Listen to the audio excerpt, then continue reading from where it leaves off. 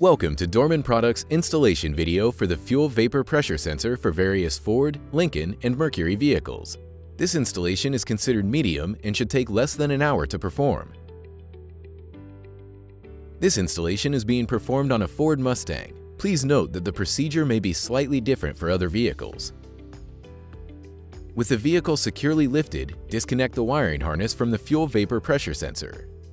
Using a utility blade or manual snips, cut the nylon fuel vapor lines at each end of the sensor, avoiding the flared fittings. Pre-install the nut ends of the compression fittings on the nylon fuel vapor lines, and assemble the compression assembly in the order shown here.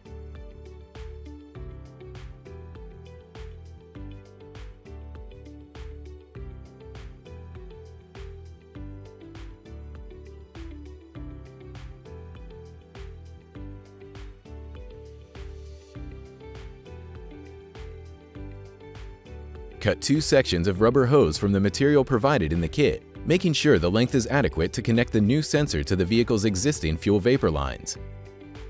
Install the rubber hose sections over the ends of the new pressure sensor.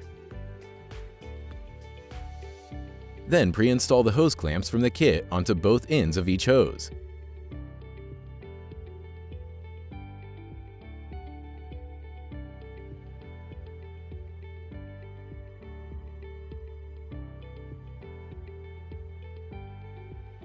Slip the new fuel vapor pressure sensor into place, fitting the hose ends over the vehicle's fuel lines.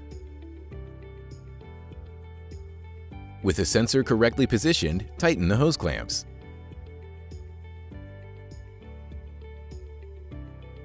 Tighten the compression fittings at each end of the new assembly. With the hose connection secured, plug the wiring harness into the new fuel vapor pressure sensor. For this installation, the plug on the sensor matches the vehicle's harness exactly. On other vehicles, you may need to install the new connector provided in the kit in place of the existing connector using the butt splice connectors provided.